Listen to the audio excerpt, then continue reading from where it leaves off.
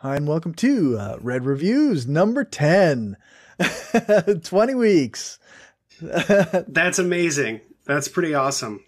Yeah. So thanks for doing this. I think it's been a really good addition to the show. So, well, thank you for letting me do it. I mean, it's been a real pleasure for me. I've really enjoyed doing this myself. It's something I look forward to doing. I love doing the prep work for it because it's a lot of fun to just, I'm reading a lot of this stuff anyway. So the other thing too is that it also keeps me on track. So like if I know I need, like I have like a date, I know that I've scheduled, I'm going to do this book. Like I have to get it done.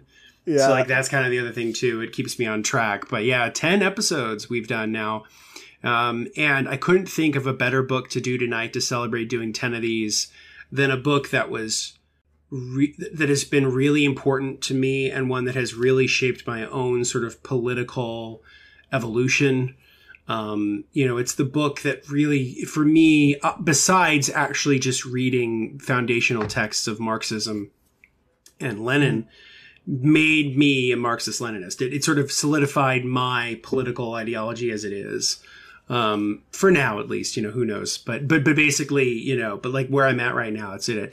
And so tonight the book is, Black Shirts and Reds by Michael Parenti. Cool. The subtitle is Rational Fascism and the Overthrow of Communism. This is a book that everybody should read. It's very, very short. It's less than 200 pages. It's very easy to read. And in fact, if you're interested in like listening to parts of it via audio, you can check out the Revolutionary Left radio podcast, who's done, I think, episodes on it. Not to plug another podcast other than your own, but because obviously everybody should be listening to The Mind of a Skeptical Leftist, and everybody should be following you on all the socials and contributing to Patreon. But of course. But after you've done all of that, you can check out the audio version of it as well. This book came out in 1997.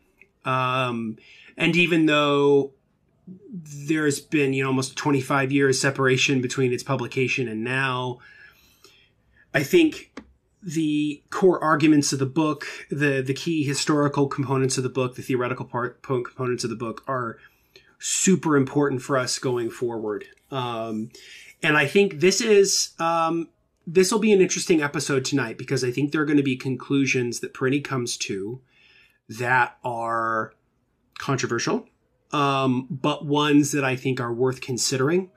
Right. And I think that, if, with your specific orientation, like if there's like this one might require a little more back and forth. Okay. So like if you want to kind of jump in and say like, hey, this is how I view this as an anarchist, like jump in, like that's fine. Cause I want to have that kind of push, like that kind of push and pull with it. Cause I understand like this book has a very specific point of view. Right. So just to give you a quick overview before we go into specific chapters, the book is really about a few major components. The first one is understanding fascism, how fascism took hold in Europe, and why the sort of common notion of fascism as being this like very irrational thing, as being kind of a misnomer. And the phrase that he uses in the book is that, fascism was using sort of irrational means for very rational ends, because fascism in and of itself is essentially the complete and total domination of a state or of society by capitalism. Right. That's what fascism is, right?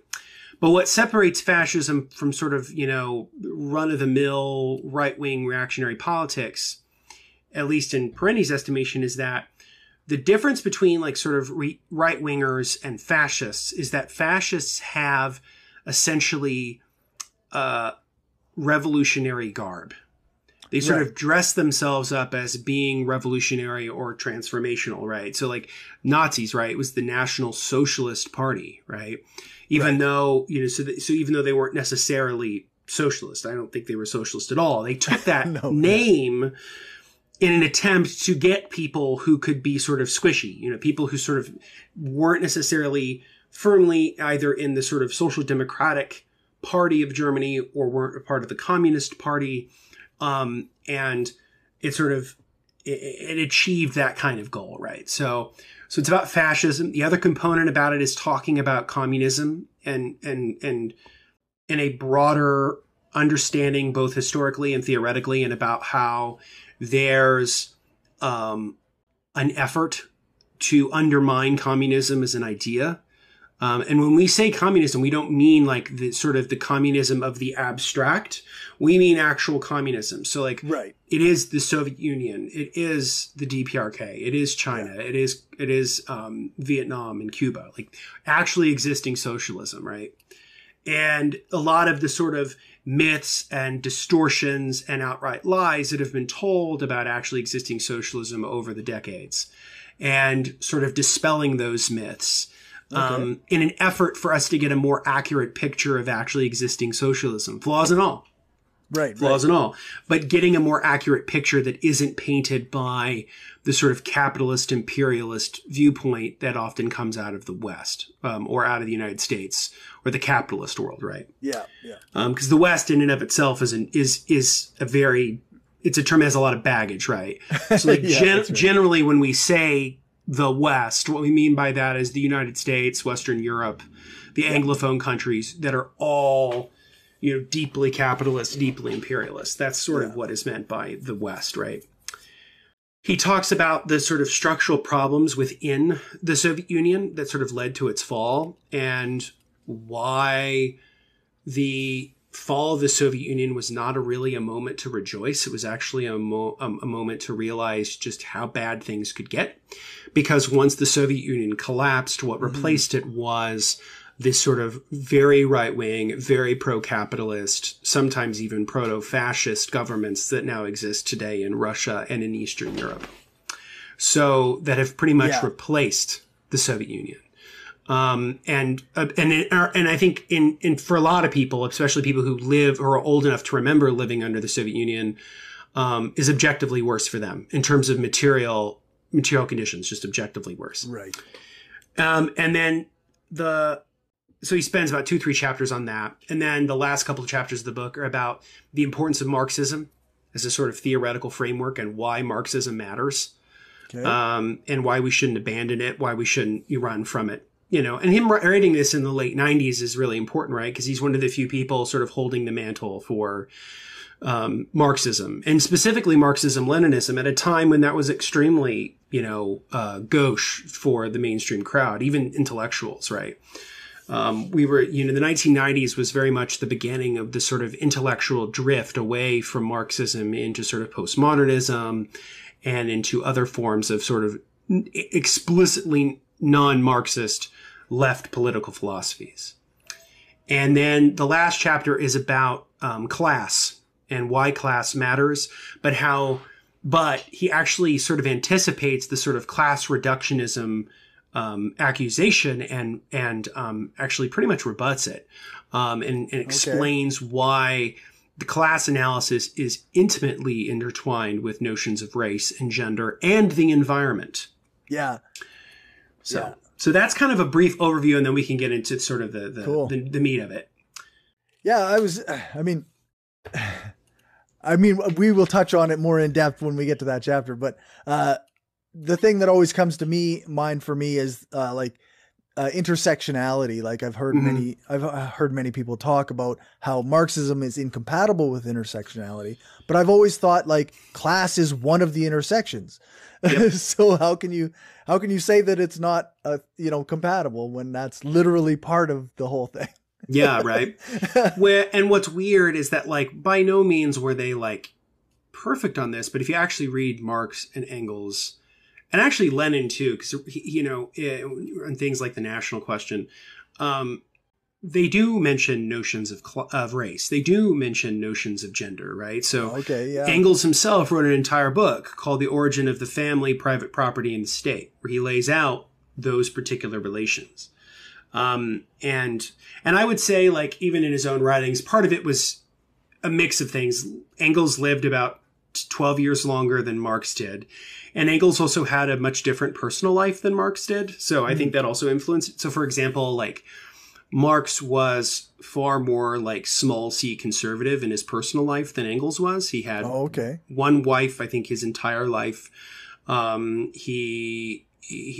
He was not into sort of notions of, at the 19th century, especially the mid to late 19th century, the notions of free love were very big. And Engels sort of gravitated to those more than Marx did. Engels was much more of a libertine or a raconteur than Marx was. Engels, as far as I know, Engels never really married. He had permanent partners, but he never married. And at one point, his first partner dies, and then he ends up dating her sister. So like, which if you watch the sort of docudrama movie, The Young Marx, there's actually a hint at it where he sort of talks to his first partner's younger sister. Okay. But anyway, that's a bit of a digression. But yes, so like you're right. So like intersectionality itself comes out of academia. It's by Kimberly Crenshaw. And she comes out of that sort of radical, in some senses, Marxist viewpoint. She's not like explicitly a Marxist, but like this idea that intersectionality is incompatible with Marxism is nonsense, considering there are so many influential Marxists throughout the 19th and 20th centuries that were, people of color or women. So I think of obviously, I think of people like Angela Davis or the Black Panthers or Kwame Ture, Stokely Carmichael, Malcolm X. So like this idea that, Malcolm X wasn't explicitly a Marxist, but was definitely, had socialist, leanings. So yeah, like they are compatible, and we'll kind of go into that later. So, cool. So the first chapter of the book is about what he calls rational fascism. And one of the things that historians often do when they talk about fascism is they say that, well, it was, it's very unique to Germany. The sort of cultural context of Germany is why it became fascist, which belies the fact that Italy was fascist too and went fascist first. It went fascist, almost a decade before Germany did. Yeah. And the point that Perenni makes in the book is that Mussolini himself, Benito Mussolini, the fascist leader of Italy from the 1920s until his execution in, I think, 1945,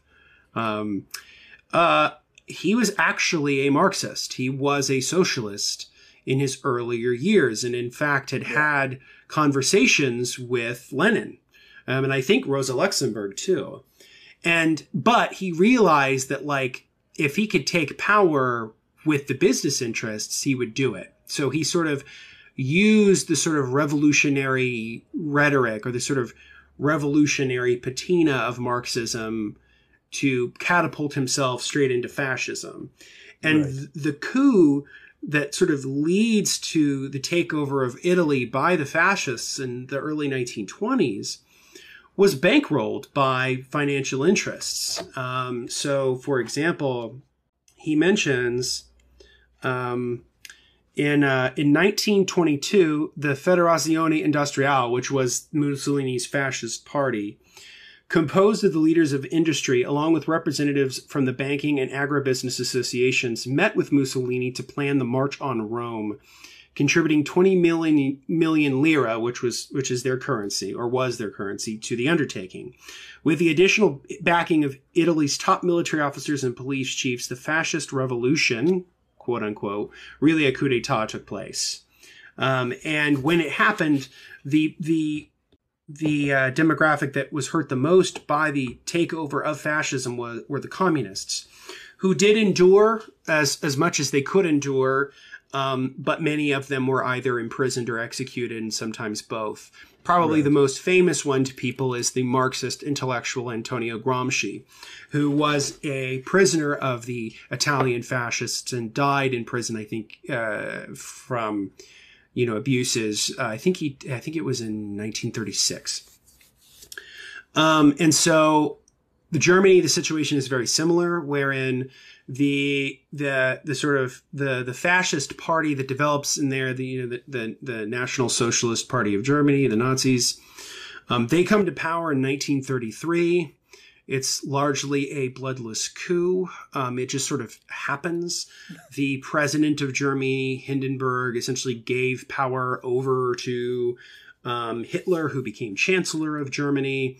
And the Communist Party of Germany tried to do a last-minute effort after the elections of 1932, had tried to do a last-ditch effort to have a coalition with the Social Democratic Party of Germany, or the SPD.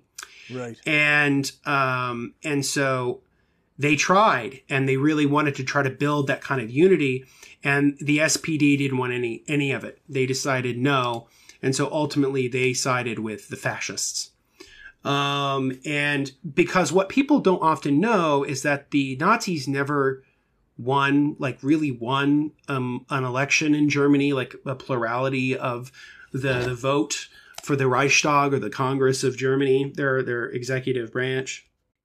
So, like, for example, in the campaign of 1932, they only received 37.3% of the vote. Right. And so the thing that's understanding is, like, if you think of like the Social Democratic Party, like they were far more willing to side with the fascists than they were with the communists. And I think that tells you all you need to know, which is that that's still how it is today. Right. The sort of bourgeois liberal parties, right? So if there was a true communist party in the United States, and it could enter into a coalition with the Democratic Party to stop like a fascist Republican Party for coming into power, the Democrats would side with the Republicans and the fascists, because ultimately class interests matter far more than whatever notions of democracy or human rights that you care about. Yeah. And so the thing that he mentions, and I said it earlier, is this idea that,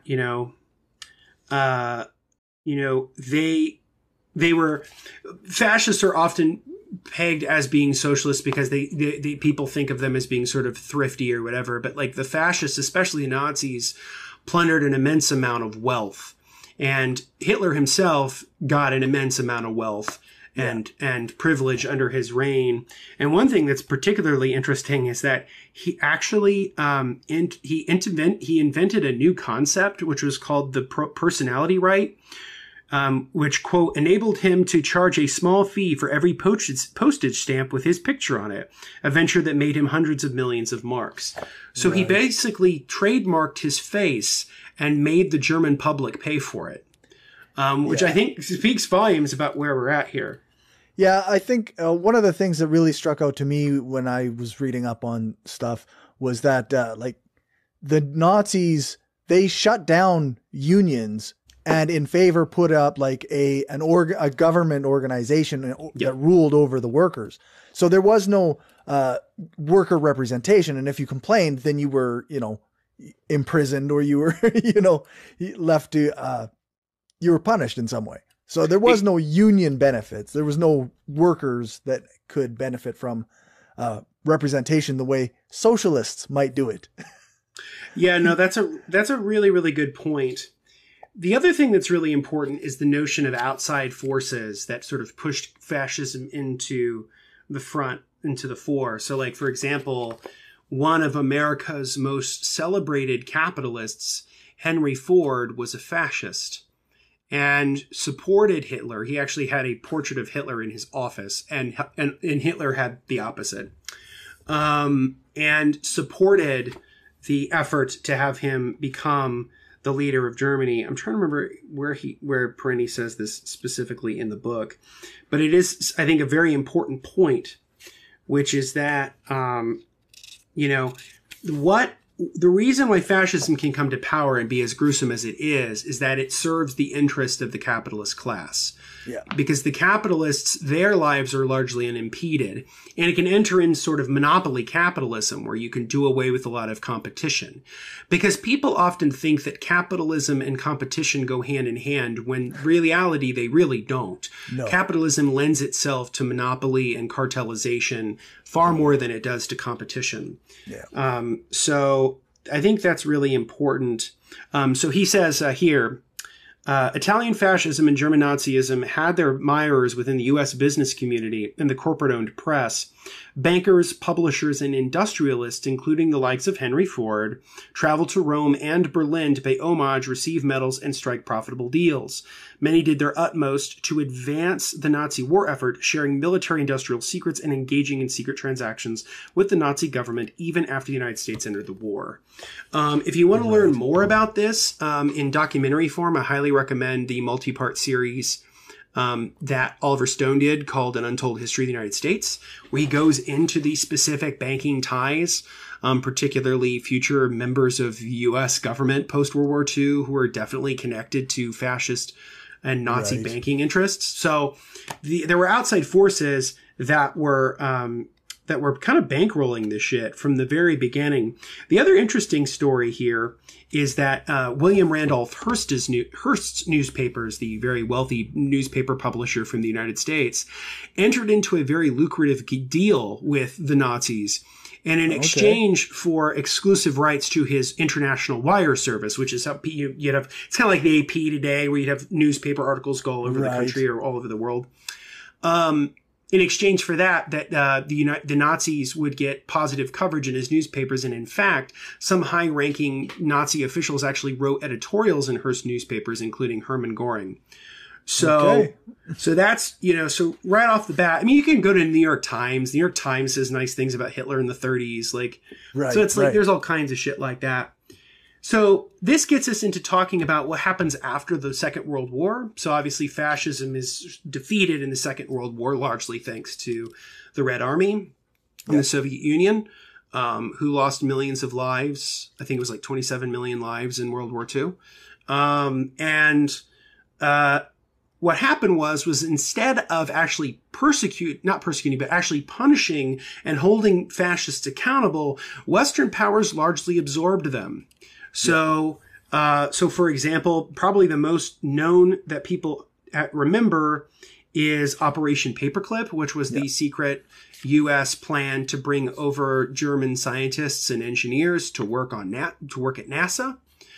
Specifically people like Werner von Braun, who helped design rockets for NASA, who was an out-and-out Nazi. So there's that. I'm trying to think of what else. In Italy, there was something launched called Operation Gladio, which was a NATO-inspired anti-communist mercenary force that did a sort of strategy of tension. So, hundreds of Nazi war criminals found a haven in the United States. This is me quoting from Parenti. Either living in comfortable anonymity or actively employed by U.S. intelligence agencies during the Cold War and otherwise. Enjoying the protection of high-placed individuals. Some of them found their way into Republican presidential campaign committees of Richard Nixon, Ronald Reagan, and George H.W. Bush, the first Bush. In contrast, when the communists took East Germany, or the GDR, when they took over East Germany, they removed some 80% of the judges, teachers, and officials for their Nazi collaboration. They imprisoned thousands, and they executed 600 Nazi party leaders for war crimes. They would have shot more of the war criminals had not so many fled to the protective embrace of the West. Now, we can talk about whether or not execution is wrong, and we can go into those moral questions. But I think it's very telling that the people who were supposedly saving us from fascism ultimately absorbed a lot of the fascists. And then the enemy after the war, the sort of evil communists or the evil Soviets, they were the ones who actually punished fascists for being fascists after the war. So ultimately, I think the main lesson from this chapter is a quote that he has that I think is really important. And it's something we mentioned earlier, which is, let's see, trying to find out where it is. Yeah, here we go. So this is from Perny again. Some writers stress the irrational features of fascism. By doing so, they overlook the rational political economic functions that fascism performed. Much of politics is the rational manipulation of irrational symbols. Certainly, this is true of fascist ideology, whose emotive appeals have served a class control function. So fascism succeeded largely because of capitalism. Yeah.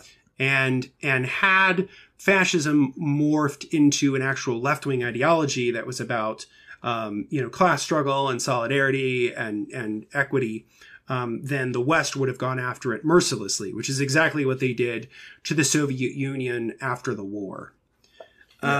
So So the second chapter is called Let Us Now Praise Revolution, where he goes in and he talks about the importance of revolutionary struggle and why revolutionary struggle is so important to sort of the advancement of left politics. And he talks about how, he has this really great and interesting quote on violence, which is really important because I think there's this sort of kind of bourgeois or sort of liberal notion of violence that like all violence is evil unless it's done by the U.S. state in service of regime change or humanitarian aid or what the fuck ever. So, he talks about this. So he says, this is from chapter 2. So he says, the very concept of revolutionary violence is somewhat falsely cast, since most of the violence comes from those who attempt to prevent reform, not from those struggling for reform. By focusing on the violent rebellions of the downtrodden, we overlook the much greater repressive force and violence utilized by the ruling oligarchs to maintain the status quo, including armed attacks against peaceful demonstrations, mass arrests, torture, destruction of opposition organizations, suppression of dissident publications, death squad assassinations, the extermination of whole villages, and the like. So this is, I think, very important. So one of the things people don't realize is that when the Bolshevik Revolution happened in October of 1917, it was largely nonviolent. The reason it became violent was because the Western powers decided to spend massive amounts of money and get a lot of forces together to try to suppress the new revolutionary government of Russia. That was the big reason why violence began to break out in that country. Fidel Castro makes this point too in a clip I remember recently. He's like, we did not choose violence. Sort of violence is thrust upon us because of the nature of how the capitalist imperialist system works. The only thing it truly understands is violence. So sometimes that's the only thing you can do. Right. And in doing that, sometimes you can make the world a better place. And so what he says is, he talks about how, there are parts of the world like Cuba or the Indian state of Kerala, which is run by the Indian Communist Party. These are parts of the world that have sort of instigated revolutions and have developed social systems independent of the capitalist imperialist system. And you say what you want, criticisms aside, and there are some for sure, like, these are systems that have benefited their people tremendously. Human mortality was dramatically lowered under the revolutionary government of Cuba. And in fact, literacy in Cuba today is better than it is in the United States. Yeah. So, and in Kerala, it's the same thing where, the only state of India that has even remotely handled COVID particularly well is the state of Kerala because of its strong social protections instituted by the communist government of that state. So, and I think we've talked about this before regarding Cuba is like when you measure like the daily caloric intake of citizens in Cuba, you get a higher number for Cuba than you do in the United States as well. Like, yes. So less people are going hungry in Cuba than are going hungry in the United States. Absolutely. And there's no homelessness in Cuba either. Right. Which is kind of the other thing too, right? And they have universal health care. I mean, Cuba, is a very small island country. It's largely isolated, has become more so since the fall of the Soviet Union in 1991. Yeah. And yet it still has, like I said, like you said earlier, their populace is better fed. There's no homelessness. Like the medical system is for everyone. Like there's a certain level of real achievement there. Yeah. And, and again, that's like, I'm not saying it's not utopia, but no. it's there's outcomes that are better than they are in quote unquote, developed countries or whatever you want to call the United States. And what's really important is, and this is the thing that I think Perenni makes a point of saying in here, is I can't remember if it's in this chapter or it's just a point he's made before, which is that you always kind of have to compare, let's see. Let's see. Let's see here. Ultimately, you always have to compare the system that's in place to what directly preceded it, right? So in Cuba, for example, that was a society that was largely a sort of dictatorship that was controlled by the United States, where, you know, children lived in squalor and there was, you know, violence and prostitution and untold human misery. And there were no hospitals, there were no schools, there was no real, any meanings of social welfare whatsoever. And then when the revolution happened in 1959, and for, you know, over 60 years now, the conditions of Cuba are objectively better than they were before, right? Yeah, yeah. And that's what you always have to compare. People say, well, it's a lack of democracy. Well, they didn't have democracy before. Right. You know, Russia didn't have democracy before. China didn't have democracy before. Cuba didn't have it before. So, yes, this may not be particularly democratic to you or to us in this sort of standard understanding. Right. But it's far more democratic than the system they had before.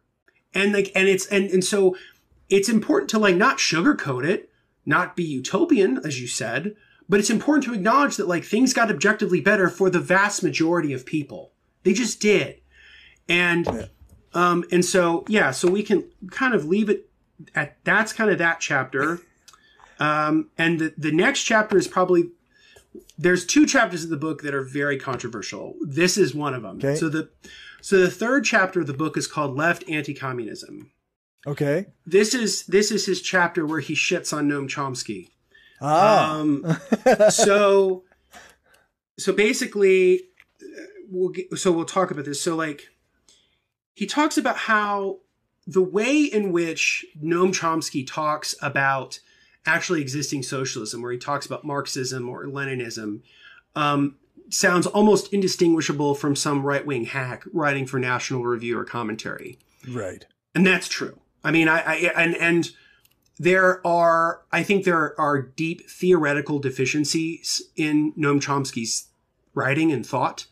I think there's a massive difference between reading Noam Chomsky and reading Michael Parenti. Obviously, like, they have different political beliefs and different political perspectives, but also like Parenti is just far more theoretically astute.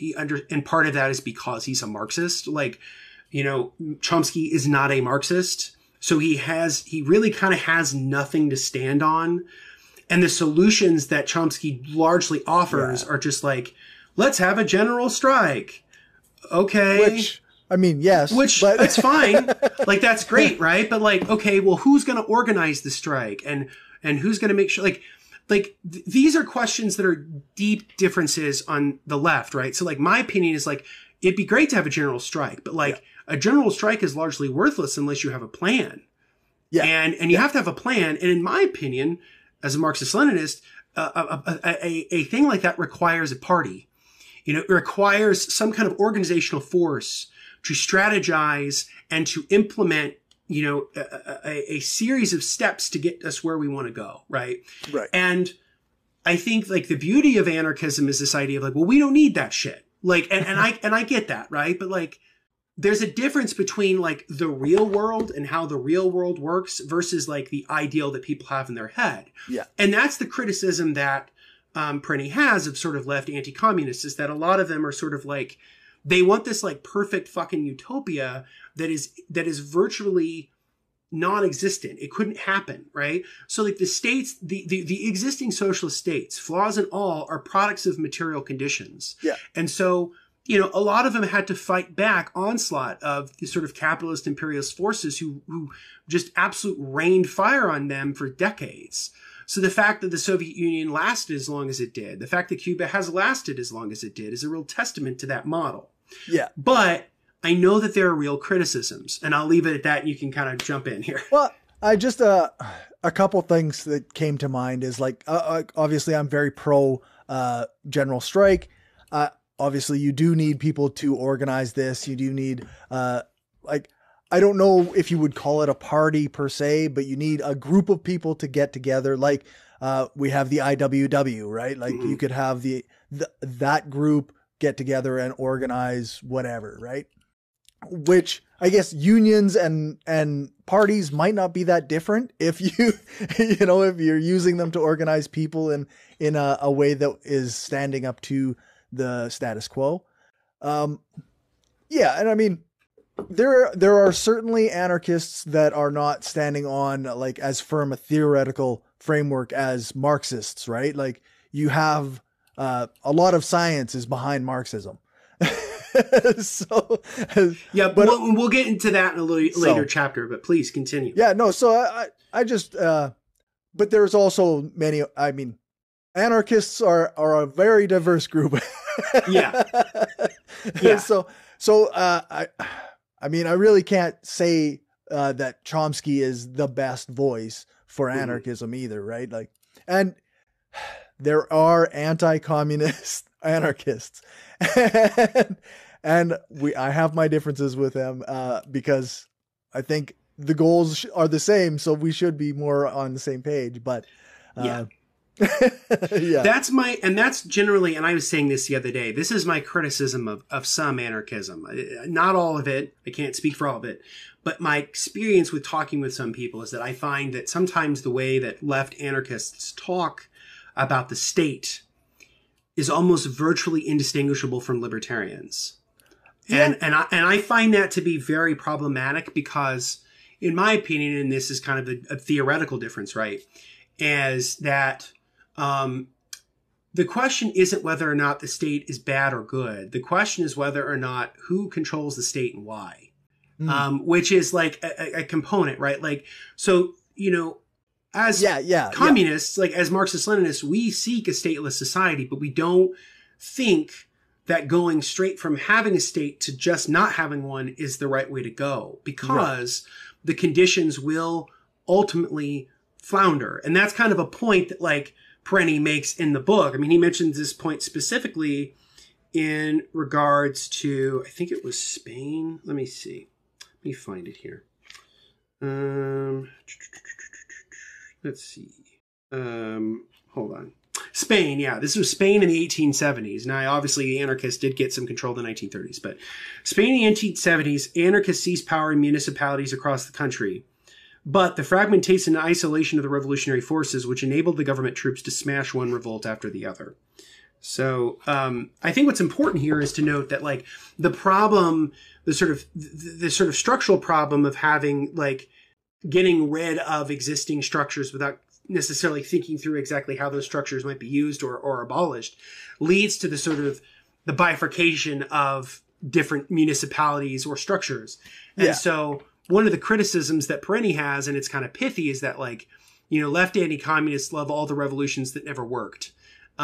You know, which, you know, but it's like, you know, but you can say what you want about, like, you know, the different situation of, like, different existing revolutions that were successful, whether it was the Bolshevik Revolution or the Cuban Revolution, the DPRK, China, or Vietnam. Those were successful, and they were explicitly along Marxist-Leninist lines. Now, again, I'm not saying that, like, these are amazing places and, like, there's no problems. Everybody's happy. But, like, they actually worked, which is the difference between, say, like, the revolutionary anarchist governments of Spain, or in the 1870s or in the 1930s, or more recently with Chaz, right? I think there was, Seattle? Like, yeah. I mean, like, that's a theoretical issue, and I would just love to hear your perspective on that. Well, I think, like, and I maybe bring it up way too often, but I'm constantly talking about Rojava and the autonomous zone ran by anarcho-feminists and an anarcho, kind of a communalists that, you know, is still maintaining its hold on where it is located, and they've had to hold themselves against various forces, ISIS and Turkey.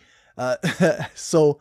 And they've done a very good job right now. And what they kind of do is, like, it's not that they don't have a structure to their organization, right? Like, they have a military and they have people who make decisions on a day-to-day basis for how to run their military. And I think too often, like, and this is where the left-wing anarchists often get caught up in the anti-statism, is that they forget that we need to govern ourselves. Yeah.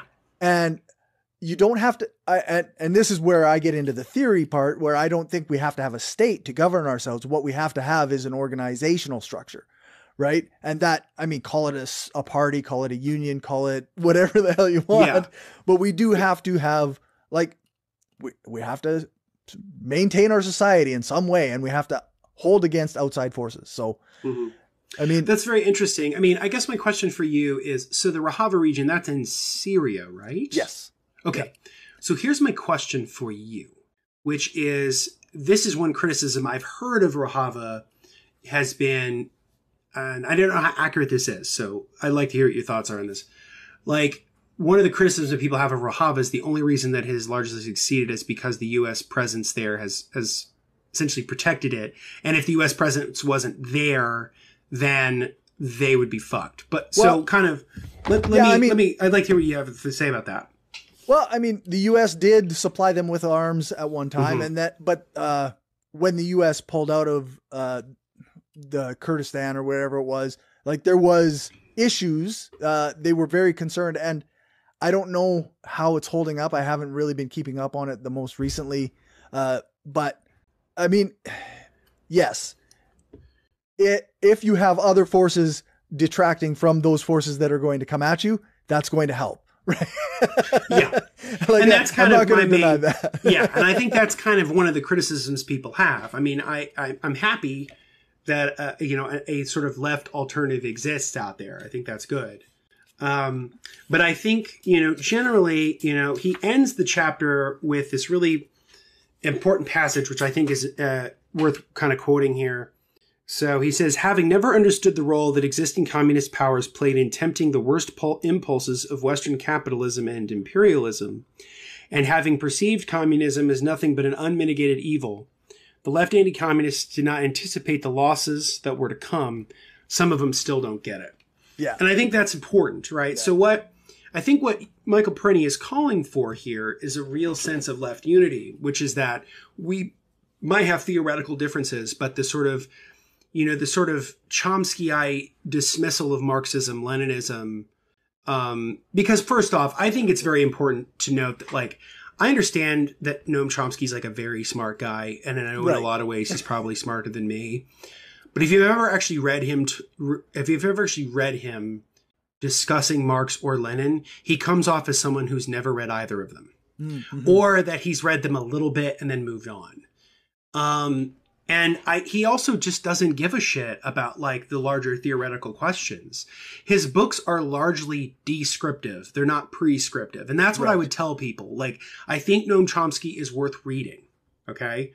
But I think it's worth reading knowing that, like, you're not going to really get solutions. He's just going to let you know how deep shit we're in. He's not really going to tell you how to get out of it. Because the way of getting out of it, for me, and for Michael Parenti, and why I think Michael Parenti is better, is revolution. Like, that is the way out. Like, you can't reform this shit. And this idea that, like, oh, if we just elect enough AOCs to Congress, well, like, that doesn't make it. Like, that's lovely and that's wonderful, right? Or like, oh, we'll have a general strike. And I'm like, I love that. That sounds great. But what happens, the thing that's important to me is, like, what happens the day after? That's the important point. And that's something that we as leftists, regardless of your orientation, need to think about, which is that general strike's great. What comes the day after? Because that was the problem that Occupy had.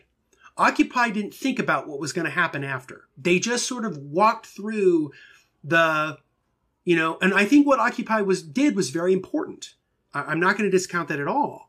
Yeah. But what I would say is that, like, they didn't spend enough time thinking about what happens after the protests, right? Which is something the Tea Party did. Ironically enough, the Tea Party people took the lessons of Leninism to heart, and the Occupy people didn't, which was to their detriment, right? Yeah. And mind you, the Tea Party people were also better bankrolled and so on and so forth. Of course. But I know we're like 45 minutes. There's so much in this book that's great. So we'll try to go quickly through some other stuff, and we'll try to get past them. Sure. So the other chapter that he talks about is it's called Communism in Wonderland, where he talks about the sort of deep structural problems that did exist within the Soviet Union that led to its collapse. Okay. A lot of them stemmed from problems of production, the sort of command and control structure of production in the planned Soviet economy started to have problems. It started to lead to sort of inefficiencies. The other issue is that he sort of calls it no one's minding the store. So he says, the Soviet Union gets this sort of reputation of being sort of brutally authoritarian. But in reality, what was going on, at least towards the end of the Soviet Union, was that no one was really enforcing anything on anyone, which is part of the reason, like quotas were not being enforced, certain, social organizational components were not being enforced. So he calls it no one was minding the store. Right. And because of that, it ran into issues. And then ultimately what really led, alongside all of these issues was that there were members within the Communist Party of the Soviet Union that decided to essentially reform the system to benefit Western capitalism and imperialism, particularly, Mikhail Gorbachev, the last leader of the Soviet Union, who opened up two policies, Glasnost and Perestroika, both which were policies about openness and sort of, allowing more political dissent, allowing more political parties. And the other one was sort of allowing some market forces within the system. Gorbachev's play at the time was that if we let in enough of these reforms, that it would save the system. But ultimately it undermined the system because those were directly antithetical to one another. And you really, at that point, because of this sort of deep structural issues within the Soviet Union, you could have only had one or the other. So, again, I think what's important is like Perenni sort of often gets the charge that he's just like a full-blown tanky and that like he thinks the Soviet Union was the greatest thing ever. And it's like, no, he actually devoted an entire chapter of this book and entire sections of the book we talked about previously, Inventing Reality, on the very deep structural issues with the Soviet Union. Yeah. So that's that chapter. The next chapter after that is probably the other most controversial chapter in the book, which is called Stalin's Fingers. This chapter is the chapter where Perenni gets the accusation that he's a Stalinist, which is not true. But what he does do is he actually goes through the real historical record of what was actually going on during the Stalin era. Right. So Stalin, who was the leader of the Soviet Union from the early to mid 1920s up until his death in 1953, was known as sort of being this brutal dictator. And some of that is without question true. Right. So the question of the purges and the show trials and the sort of political executions, all that's true. Yeah. Like that's not, and Perenni even makes a point of saying that all of that is obviously true. What is not true is the extent to which people died in the Soviet Union. So like Western historians often talk about like, 10 million, 20 million, 100 million people died. And that's not true, right? So like, how do they get that number? How do they get those numbers, right? Well, most of them just pull them right out of their ass. Yeah. So the reason why the chapter is called Stalin's Fingers is because he recalls a story that a British historian takes at face value as being an admission by Stalin of the death of 10 million people. And so there is an historian who, let's see. So apparently there's a story about how Winston Churchill asked Stalin how many people died during the famines of the 1930s. Okay. Now, one thing that's really important to note about the famines that happened in the Soviet Union, they were real, right? Yeah. But why people will bring up the Holodomor incident as one particular thing in which, a lot of people died due to famine.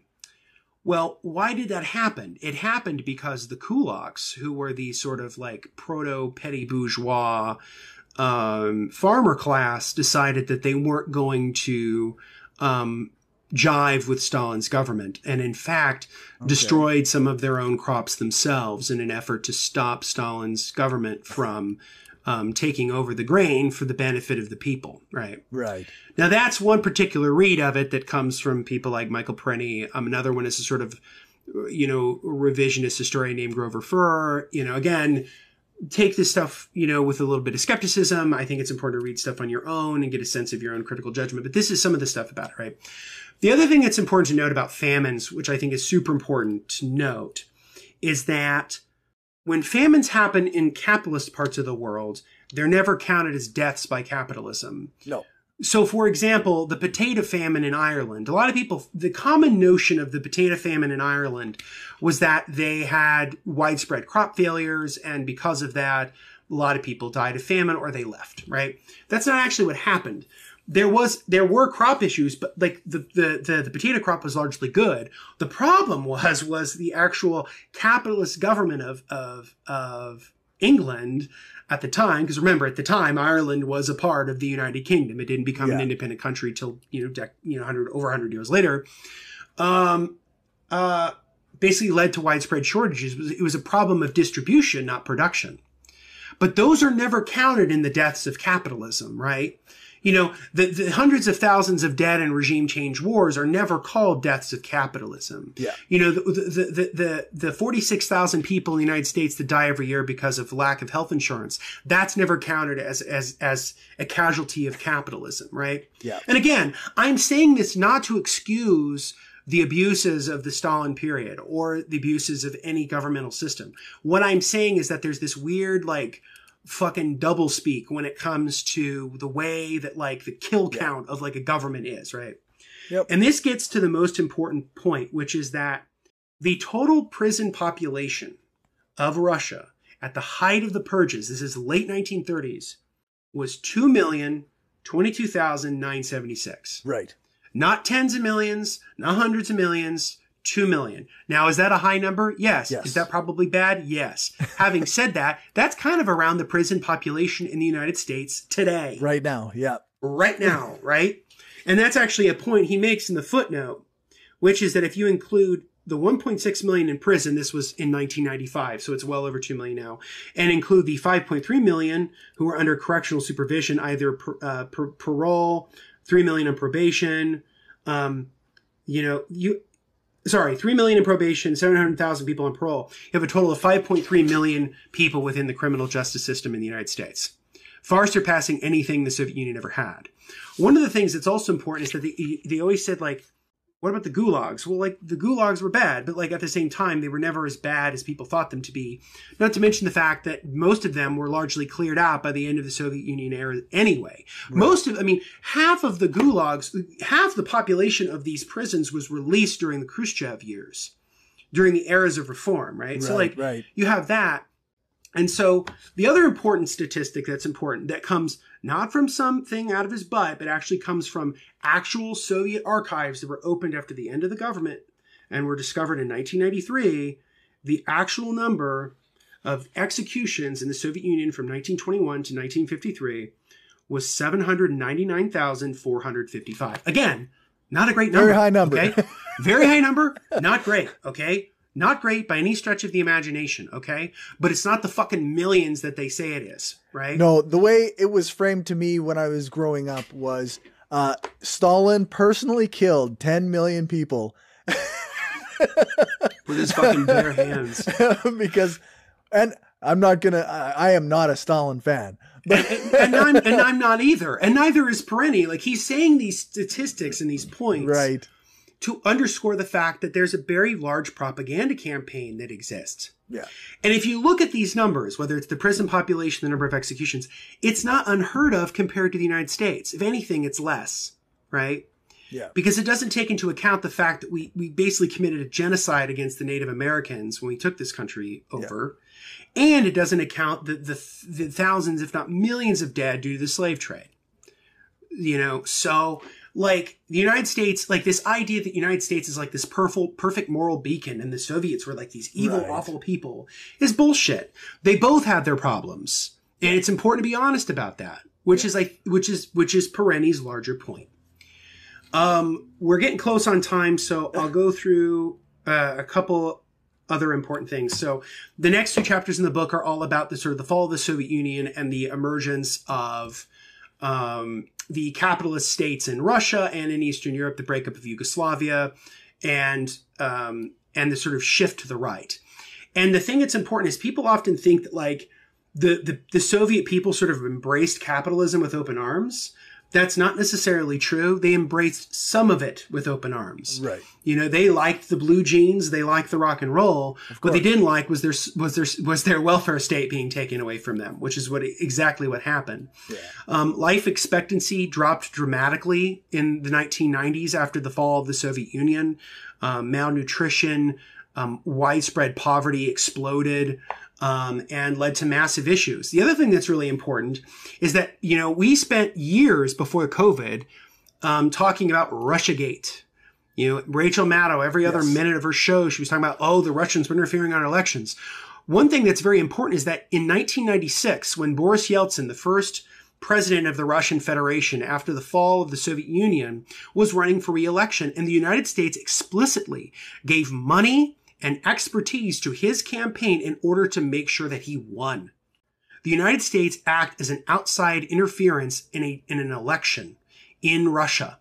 Mm-hmm. So when people want to come, there's an enormous difference between Russians and a fucking troll farm somewhere buying a bunch of Facebook ads and running Facebook groups called Woke Blacks, which was one that they called it. Right. Because, they have as Adam Johnson says on the Citations Needed podcast episode on Russiagate, they talked about how, they wanted to sound social justice-y, but they had a very tenuous grasp of the English language. So, so there's an enormous difference between buying a bunch of fucking Facebook ads and running like a, Woke Blacks Facebook page versus spending literally millions of dollars and both direct cash and IMF guarantees and the explicit support of the Clinton government in the United States to make sure that you won. Not to mention the fact that Boris Yeltsin, when he took over, essentially shut down the Duma, which was the legislature of Russia, and he ruled as a virtual dictator for over a year in the Russian Federation, something the United States had no problem with because he was issuing in neoliberalism in the country. So the United States has no problems with dictators in Russia so long as they're doing their capitalist bidding. So that's those couple chapters. He has a chapter on Marxism, and then he has a chapter on class. And with that, we'll skip over to two quotes specifically. Before we get to those quotes, is there anything specifically you want to comment on? I know we're getting up close to time. So no, I don't have anything to add. Okay. So the chapter on Marxism is really important. He stresses the point that Marxism is not a sort of positivist science in the sense that it's like chemistry or physics. But what Marxism is a social science. It's a way for us to understand the world. It's a way for us to put together a bunch of disparate elements and pieces of data and start to make general conclusions about the world. Yeah. And Marxism is very, very important, and in fact is probably more important than ever because of the nature of capitalism. And he wrote that in 1997. It's almost 25 years later, right. And it's gotten even worse, right? Yeah. So I'm going to quote him here. He says, most Marxists are neither chiliastic nor utopian. Chiliastic means like wanting to bring on the end of the world. Mm-hmm. Apocalyptic. They dream not of a perfect society, but of a better, more just life. They make no claim to eliminating all suffering and recognize that even in the best of times, there are the inevitable assaults of misfortune, mortality, and other vulnerabilities of life. And certainly in any society, there are some people who, for whatever reason, are given to wrongful deeds and self-serving corruptions. The highly imperfect nature of human beings should make us all the more determined not to see power and wealth accumulating in the hands of an unaccountable few, which is the central dedication of capitalism. And I think that's a really great overview of what Marxism is. We don't pretend to be utopian. Right. We seek to build a better world now with the conditions we have now, and then build towards something even better in the future. And then the last chapter is about the importance of class analysis, which was starting to become largely absent by the mid-90s. With a sort of academic turn of the political left and abandoning Marxism. Yeah. But he has this quote, which is really important for the discussions around class reductionism we often hear today, which is he says, to embrace a class analysis is not to deny the significance of identity issues, but to see how these are linked both to each other and to the overall structure of politico-economic power. An awareness of class relations deepens our understanding of culture, race, gender, and other such things. And he also says that that's extremely important for the environment as well. So, as you said earlier, right, it's intersectional, right? It's all these different variables, right? Class is one of them, and it's a very important one, right? Yep. And in the United States, in my opinion, the two most important variables are class and race. Gender is very, very important too. But like if you're understanding the history of America and its structure, class and race are very intertwined, right? Yeah. The whole structure is based on these two things. Yes. And so, you know, and then of course you can break down by like gender lines and so forth. Yeah. So, yeah. So we're right at an hour. So, I know how much hard work you put into editing this stuff. So I want to keep it as short as I can. So anyway, Black Shirts and Reds, it's an incredibly important book. It's a book that everybody, I think, should read, regardless of your sort of political tendency on the left. And I think it will equip you with some really good information about the lies and the distortions and the misrepresentations of communism and really existing socialism in our media and in political circles, in the academics, in academic life, newspapers, so on and so forth. And it's also important to understanding how fascism really works, because fascism really is capitalism in decay. That's what it is. And it's when imperialism comes home. So yeah, highly recommend the book. It's incredible. And we will probably do another Michael Parenti book in the future. And because he's somebody who has had a really deep impact on me and in terms of my own political orientation. So that's it. So do we know what we're covering next time? Yes, we do. So next time we will be covering, I'm pretty sure next week or next time, we will be covering a book called, let me see if I can get it on the screen here. It's called The Origin of Capitalism, A Long Review by Ellen Meeksons Wood. This book is a really great corollary to Black Shirts and Reds in that it talks about the origins of capitalism and how there's the very traditional notion of how capitalism came about that is even informed in some of Marx's work, but that we actually have to think about it a little differently. And so I think it's a cool book, and I look forward to talking about it with you next time. Right on. And where can people find your content? Sure. So people can find me at justinclark.org. That's my website. And then I also have my Instagram page, JustinClarkPH, where I post book reviews and all other stuff. The other thing is that I will be having an article coming out probably sometime in September, October, about the friendship of Robert Ingersoll, the late 19th century free thought order, and Eugene Victor Debs, the socialist leader in America. I started writing that today. And so that'll be coming out. That'll be available in the Truth Seeker magazine, or it will be available for free at the Indiana Historical Bureau's blog where I work. Very cool. Well, thank you again for another great review, and see you next time, I guess. Thank you.